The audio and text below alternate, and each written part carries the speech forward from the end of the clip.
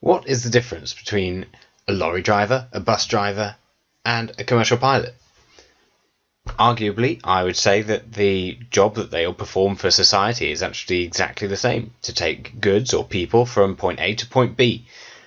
The thing which makes us as pilots different is the wing. Knowledge of the wing is our primary differentiator. Therefore, let's spend some time refreshing on the principles of flight.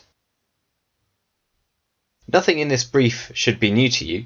It should just be an opportunity to refresh on existing concepts which are already in your mind. However, please take time to engage with this. This is a very important part of this training package and is fundamental to all understanding of everything which will go from this point forwards.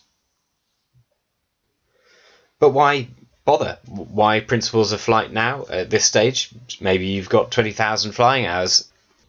The investigations that we've seen into upsets that have occurred with successful or unsuccessful outcomes have sometimes indicated that there have been misunderstandings of pure handling techniques. Some fundamental conceptual issues that the pilots have had with being able to diagnose and understand how to correctly recover the aeroplane.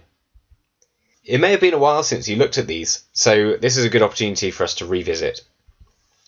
And it's fundamental to everything that we'll examine in upset recovery training as correct instinctive mental models of what is actually happening with the wing, what are the dynamics of the aeroplane. These underpin all the successful recoveries. So what will we look at in this Principles of Flight refresher? We'll start off with an examination of flight dynamics, move on to forces in flight, examine the way that the aeroplane is controlled, talk about the dynamics of manoeuvring flight, examine stalling and spinning, and finally examine the extent of the flight envelope